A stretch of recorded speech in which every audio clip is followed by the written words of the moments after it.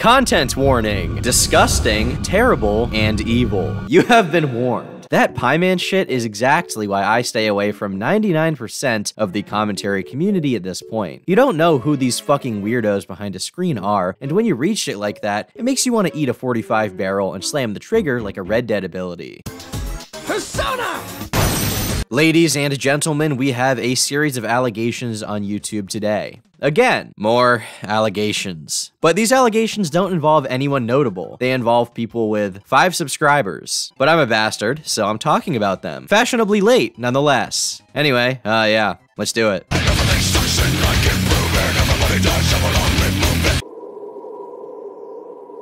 What's up, guys, and welcome back to the Tom Dark channel. I am your host, Tom Dark. Boy, do I have a story for all of you. I hate everyone. I hate children, I hate Discord, and seeing how that equates to about half of the room temperature IQ people these days, seeing how that Venn diagram intersects, it just so happens that I hate every single one of you. It's been a while, hasn't it? It's been like 10, 11 days or something like that, almost 2 weeks. The longest I haven't posted here in a while. My channel is dying, it's over.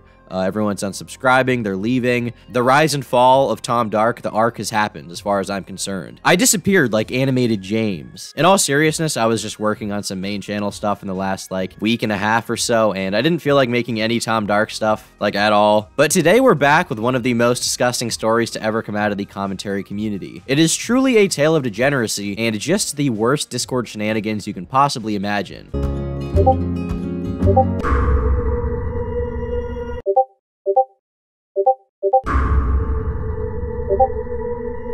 So all of this started with this tweet from a small commentator named Pieman, who some of you are likely familiar with. He's been referenced in one of my videos before. And basically, like last week, he put out this long document, which, according to him at least, is all true, and basically discusses this like CP ring like going on in the commentary community. It's like a bunch of Twitter freaks that are like exchanging a bunch of very illegal materials. And as soon as I saw this shit, I was like, what the hell? Why is this real? Because a while ago, Pieman had kind of a sus Among Us incident with a girl who was a few years younger than him, and his messages there were kind of weird, but everyone was like, all right, it's not that bad. I mean, they're both kids, right? It doesn't really matter that much. If you guys remember, John Swan was one of the people who went after Pieman, and he did some bad shit there for sure. He definitely overplayed his hand, and that was called out a bit by a bunch of people, including Willie Mac Show. No. Leave the internet. Now, if you know Pieman, he's very open with the fact that he struggles with some social issues. Most, if not all my, close friends are people online. John knew that and was still posting things like, how can you control that? Step 1 is to remove yourself from the internet to ensure that you will not fall guilty to the same urges again. Remember, you were being turned on by a literal child.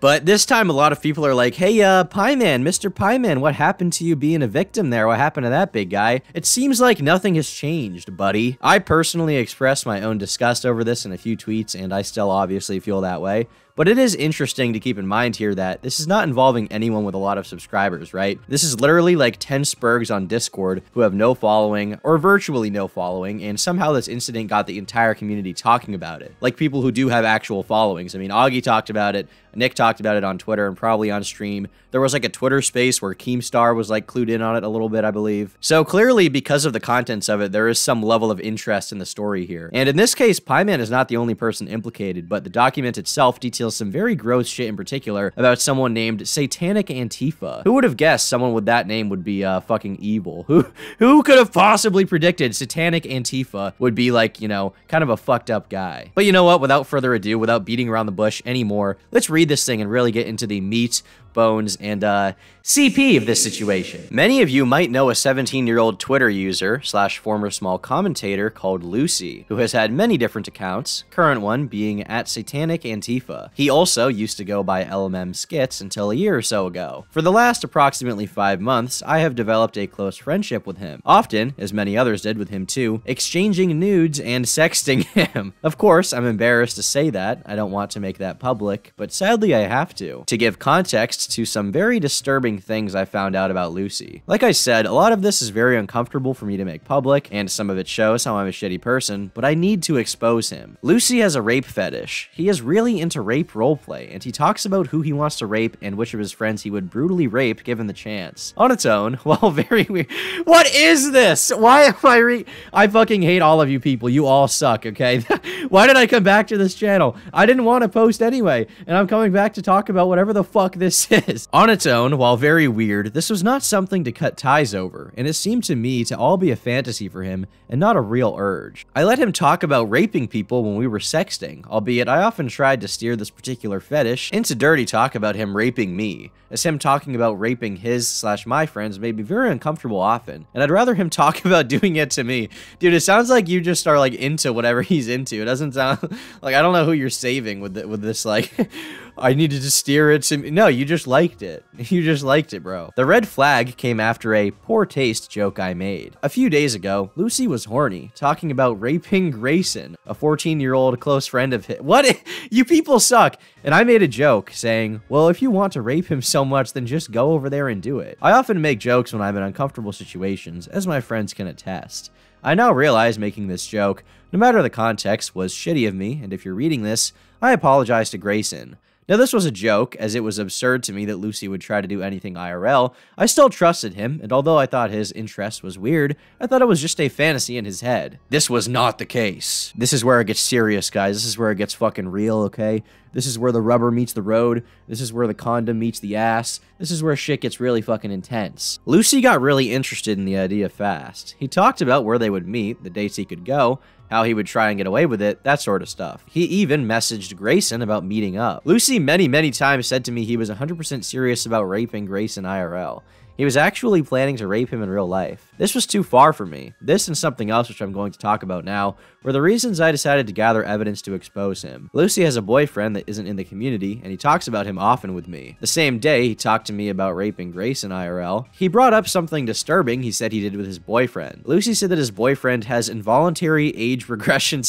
What is all of this? I feel like this is just the worst thing ever. This is the worst thing I've ever read. What is it with all this like cancerous terminology? Like, he has a fetish, and he age regresses, and mommy milkers, and I thought he was gonna do it. Like, I just hate all of it. This means that Lucy's boyfriend involuntarily mentally retreats to a young age. Very young, according to Lucy, as a coping mechanism due to stress or prior trauma. According to most experts, someone in the process of age regressing often cannot give proper consent, and having sexual relations with them can be a form of rape. Lucy admitted to me that he manipulates his boyfriend to send images when he is age regressing. He himself also calls it rape, getting off to the non-consensual nature as well of how young of a mental state his boyfriend is in the age gap. Lucy says he's young to the point where he says, "Dad, no, why? Kids these days, so fucking disgusting. With their fucking daddy and kitten fetishes." Getting off to raping someone who acts like this and has the mental maturity of a toddler was really creepy and gave me pedo vibes. You guys see, he gave him pedo vibes, okay? There was the vibe. He wasn't sure, but the vibe was there. You know, the feeling was in there. It's like when you walk into a room, sometimes you get the pedo vibes. That's what he was experiencing. Oh no. So after this and the Grayson incident, I decided to investigate further. While up to then I had pushed back a bit on some of the extreme stuff Lucy said, I wanted to investigate just how far Lucy was down the pedo pipeline. The pipeline. You guys thought the alt-right pipeline was real? You guys thought the PewDiePie pipeline was real? You ever thought about the pedo pipeline? And I could not confront him right now directly, so I pretended to be into whatever he was into to keep his trust and hopefully get enough evidence to catch him, which I ended up doing. Bro, no. Why? One of the first things I did was try and find out just how young he was attracted to. I hate. Why am I reading this? Why am I? This is just bad. This is not even entertaining. This is just disgusting shit. I hate all of this. I sent him safe for work pictures of kids from Google Images in decreasing age order, and asked him for each one whether he would have sex with them. This is. Okay, I just gotta keep reading. He stopped at 6 years old. This is when I knew without a doubt he was a pedophile, by the colloquial and scientific definition. Then, after that, disturbingly, he kept asking me whether I wanted to see a video he had of a 10-year-old being raped by his father, which he saved. He said that a while back he had messaged a 10-year-old on Snapchat and got a video of him being...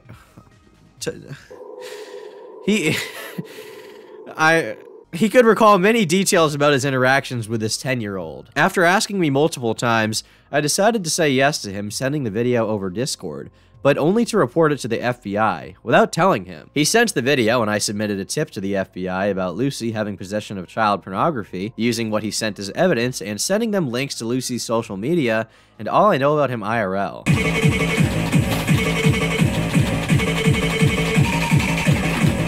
As soon as I did that, I asked Lucy to delete the video off Discord, which he did. So, you're telling me that in order to report someone, you decided to incriminate yourself by downloading CP to your computer. I mean, the logic here is truly mind-boggling, mind-blowing. Truly, we are dealing with a genius of impressive intellect if you are saving illicit material of a fucking 10-year-old to... What? Kids these days are crazy! Lucy also said he used to have more videos and photos of young children, but he deleted them out of fear. I also asked Lucy that even though he was into kids as young as 7, what was the youngest he would rape? I wouldn't even rape you. Lucy said he would rape a 12-year-old if he was guaranteed to not get caught, and that he had groped someone at his school in the past. I could have exposed him then, but at that point of time, I deleted the screenshots I had, as I had already sent a tip to the FBI, and Lucy had potential blackmail on me. You see, Lucy doesn't just sex me, he sexts quite a lot of people, including some of my friends. From a few months back, Lucy had been offering to send images of my friends, many different friends, from when they had sexted him. I said yes in almost every instance. However, I never saved any image, as Lucy deleted them from Discord as soon as I was done with them.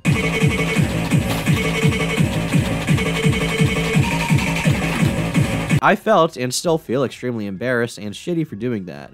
The stuff I did was horrible, and I was a terrible friend to so many for doing it. I'm really sorry, and I can't apologize enough. I understand this might ruin friendships, and honestly, it's quite justifiable due to how shitty I've been, but it's true that I feel nothing but remorse for my actions. This getting out was the reason it didn't come out with the stuff I knew about Lucy beforehand, as he knew all of this about me, as he supplied me with the pictures and videos. However, soon after I realized that this was bigger than just me, and I needed to expose Lucy for being a pedophile rapist. Oh man, okay. I just gotta, we're almost there. There's not that much left. I just gotta fucking finish. I just need to make it through. I need to make it through, okay? Before I planned to collect the last of the evidence/admissions, I wanted to warn Grayson to not meet with Lucy IRL like he had planned.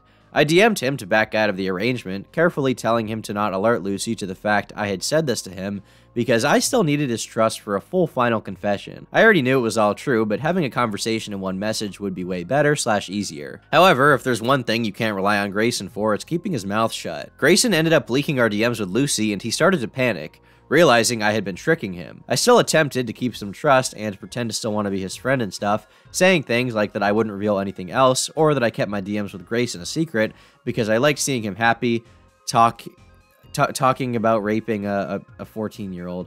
I did this in the hope that I could get a full confession. Lucy basically admitted to all of this, by the way, in the videos below. Ah! I fucking hate you. I fucking hate all of you. I fucking hate you. Yeah, real talk, I know these videos are important for context or whatever, but considering what happened so far in this document and the fact that this guy literally saved illicit materials to his computer, there's no way I'm clicking on any of these links. I'm not trying to stumble across some illegal, disgusting shit that I have to then explain to the FBI agents monitoring all of my online activity. Not to mention the fact that I just don't want to be mentally scarred by whatever the fuck could be linked in this document. Not clicking that. I'd like to, formally apologize to all of the FBI interns monitoring all of my online activity. You will not be getting a bonus this month for catching some freak. Unless you want to go catch any of the people listed here, in which case I encourage you. Honestly, given the absolute grime all over all of this, I have no real desire to click any link anywhere in the immediate future. Like, I feel like I need a fucking shower. I feel like an old man looking at these kids like, goddamn kids these days, with all their femboys and shraps and kittens and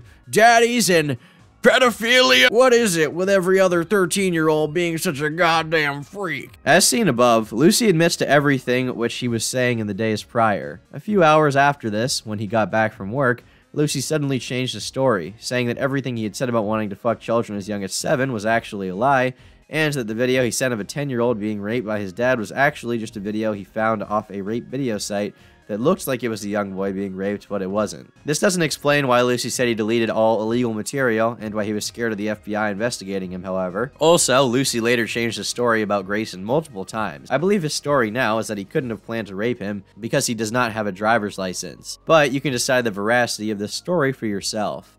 I later called Lucy for a while as well, but it didn't resolve much as most of it was him talking about his personal life and how terrible it would be if I exposed him. So yeah, in short, Lucy is a rapist, likely pedophile, and it sickens me that someone I considered to be my friend for almost 2 years was someone this deplorable. Motherfucker, you knew he was this deplorable for weeks and you didn't do shit. I don't understand how any of this even came to be. Like, why are you messaging any of these fucking people? So, yeah, wow. What a wacky story, right? What a terrible, terrible fucking tale. Like, the worst I've ever read. I initially saw this on my timeline, and I think I was probably one of the first people to see it. I saw it when I had, like, 2 likes. I think it was, like, 11 at night for me or something, and I was, like, scrolling through my phone in fucking bed, and then I came across this cancer, and I was like, what is this? Maybe I'll check this out. Maybe I'll give this a little read. And initially, I think I might have read like 3 paragraphs of it, and then I was like, this is the worst thing I've ever read. Not going to sleep thinking about this degeneracy. I need to watch videos of cats and puppies or something like that to really scrub my mind of even the beginning of this, right? So I sent it in like a group chat, and I was like, this is like the worst, most degenerate, disgusting thing I've ever read.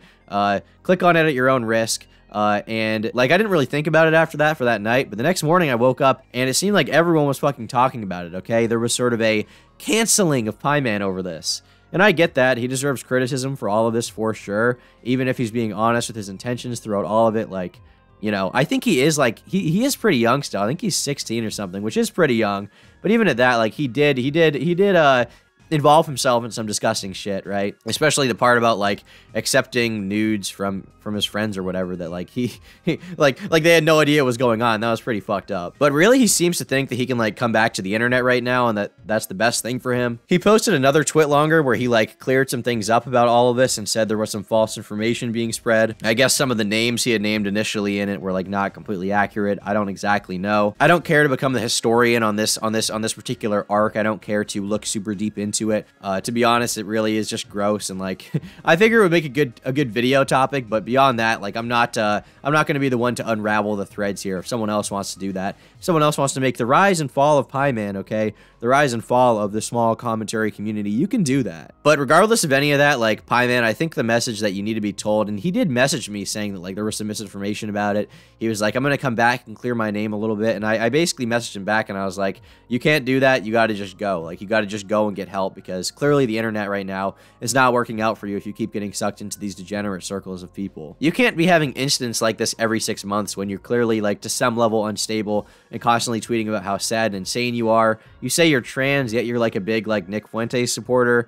I saw you on Kiwi Farms talking about how like European culture is superior or something like that. I don't really care that much. I mean, you're young, maybe you'll get over that stuff, but I don't think that the internet is a great avenue to like explore yourself exactly, right? Like I think you should leave. I think you should go and like talk to some real life people. I think you should maybe join a club.